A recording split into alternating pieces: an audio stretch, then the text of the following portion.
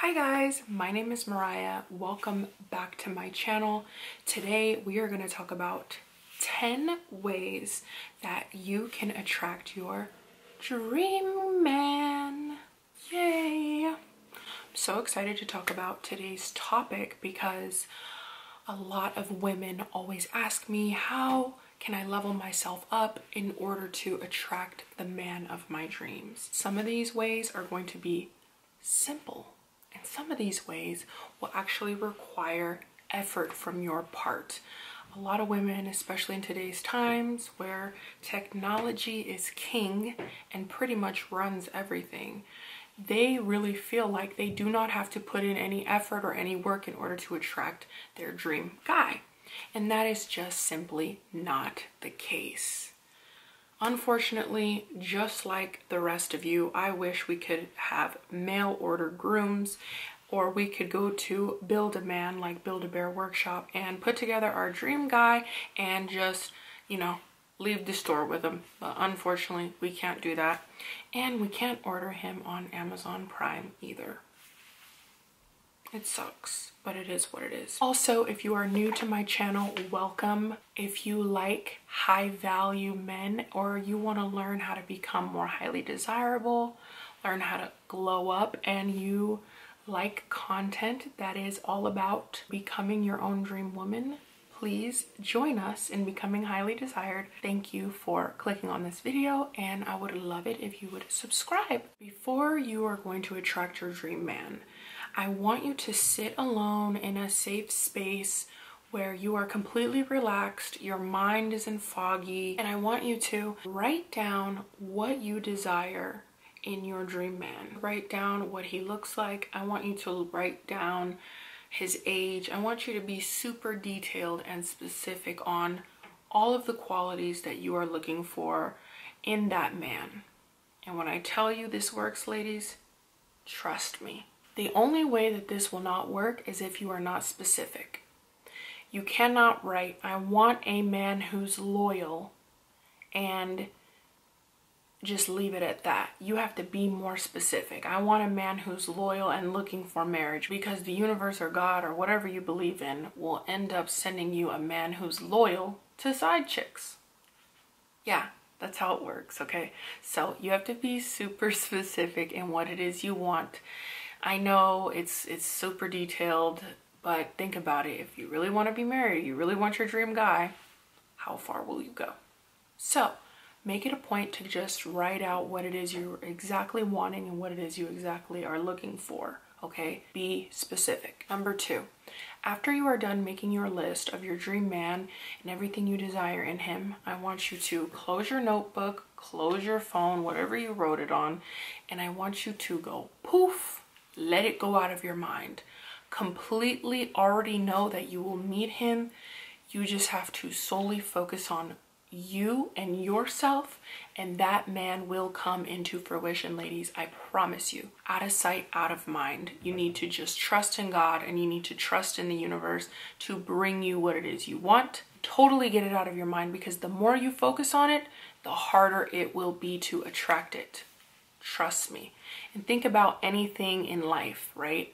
How quickly does the year go by when you don't focus on every minute, every time, every hour of the day? The whole year breezed by like it was riding down in a Honda Civic. 2023 really did its thing. You need to stop focusing on him. Number 3, you're going to put that same energy and effort that you put into that list into yourself. You are going to start putting yourself first. You are going to invest into yourself mentally, physically, spiritually. All the effort that you put into men, dating, school, work, whatever you put your full force energy into, you need to put that same energy into yourself. A lot of times we get caught up in our day-to-day lives that we neglect ourselves. And no, I'm not just talking about skincare and make sure you just get all oiled up and you just turn on the candles and dim the lights and just journal. No, I'm not talking about that. I mean, really pour into yourself. What makes you happy? Can you sacrifice from certain budgets to, go out of your way to purchase something for you? You're doing things for other people all the time. Pour back into your own self. That also goes into working on your mindset, maybe doing a mindset coaching with myself where we go into boundaries that you want to set for yourself, right? Self-love. We work on exercises so that we can truly, genuinely start valuing our own selves more. We start valuing materialistic things, jobs, titles, degrees, everything else other than our own self. When if we can't love ourselves, baby, we can't attract anything. Not your dream life, not your dream man, not your dream anything. Okay, so you need to put energy back into yourself. Okay, step number 4. Now this kind of goes with step number 3, but you need to focus on enrichment and enriching your mind. Okay, putting that self-love into everything that you consume. So whether that be not following toxic pages on social media, not following the people that you met at the club one time and now you feel obligated to continue following them because they asked for your Instagram, but then y'all never hung out after that. Unfollowing all the people that you used to sleep with. Stop allowing these soul ties and soul connections to just have all this access and energy into you. Okay? You need to start being exclusive, right? Men, especially high value men, they want women who are exclusive. And whether you think, oh, it's a double standard, unfortunately, ladies, it just is what it is. I don't make up the rules. If it was up to me, shit, you can do whatever you want. But I'm just giving you the real of what high value men will say, right? They want women that are exclusive, you know, usually women that maintain themselves, and women of our caliber are exclusive. So you need to, you know, maintain that standard, or you making me look bad, and you need to tell people that you don't watch my page. Okay, a part of also, you know, being exclusive and doing more like self-enrichment will also benefit you in knowing your worth and knowing you deserve the highest out of life. Number 5 is you need to start going to nicer places with nicer people. And I really want to elaborate on this. I'm not saying you have to go to the most fancy places. I'm not saying you have to spend an arm and a leg to attract your dream man. But you have to embody the woman that you want to be when you are with your dream man. Would that woman just be sitting up at McDonald's or at Wendy's asking for a 4 for $4 and arguing with her man over, you know, who's going to split the 4-piece nugget? No, she's not, okay? She's not going to be entertaining low value situations, low value places. She is going to be seen out in public looking her best, right? You're going to want to match your dream guy's energy, okay? I can just imagine like a couple inside Wendy's arguing over a 4 for $4. That is sad. Please don't do that.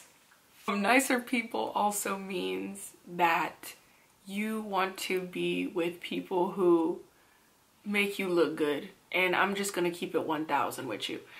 I'm not saying to hang out with people because of how they look, but I'm trying to tell you that nicer people doesn't always mean look good on the outside. Look good on the inside as well. They're well spoken, right? They make you laugh, they uplift you, they're always positive, they're there for you, right? Nice people all around, okay? Don't hang out with the toxic homegirl just because she looks good and she's aesthetically pleasing. That's like a new trend nowadays where people just hang out with people just because they fit their aesthetic. What the fuck is that? Stop that shit, dude. Number 6, be open to dating different. On your list, I'm going to encourage you that you don't put a specific type of, you know, ethnicity or culture, or be open to different cultures. Because as I'm going to tell you, like I tell my clients, go where you are celebrated, not tolerated. And I feel like that goes for friendships, family, and relationships, okay? You don't need to stay within your culture. We are not back in the freaking old times, okay? We are in 2023, about to be 2024. It's crazy to even think that you have to just stick to one type, right? be like the Skittles, baby. I want to taste the rainbow, right? I don't want to just be in a box. I want the whole rainbow. That way you will be more magnetic in attracting your dream man and the qualities that you wrote down for him. Another part of this that I'm going to add is be open to experiencing new experiences, right? Be open-minded. Even if you do date within your same ethnicity, culture, whatever, you might date somebody that didn't even get raised in the same culture. They might like different foods. They might like different crowds. They might like different things. Be open to trying things as long as the man's treating you right, paying for everything, right? And doing his part as a man, right? Be open-minded. Don't be like, I don't do that. Nah, no, I don't do all of that. Don't do that, okay? Try to be open. Try to try new things. Challenge yourself, right? It's fun. Who wants to do the same shit all the time? Like, be different. We're gonna go into number 7 now. Once you do start dating officially and you do put yourself back on the market, let him lead. Don't try to overpower the situation. Don't try to plan everything. Don't try to control everything, right? That is you getting into your masculine energy.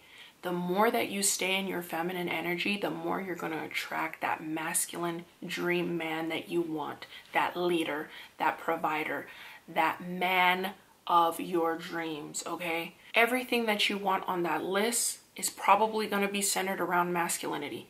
So if you yourself are being masculine, how do you think you're going to attract a masculine man? You're going to attract the opposite. You're going to attract a feminine man. And I know this is resonating with you real hard right now because maybe in your past, you've been the breadwinner.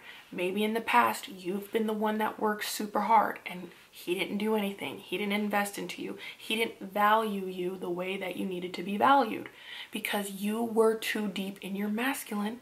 So you didn't even know that this was happening right before your eyes. You were attracting feminine men because of this. So let him lead, let him be in his masculine. Number 8, and this is super important, and leave me a comment down below if you want a full video on this, but you need to do research when you are dating these men.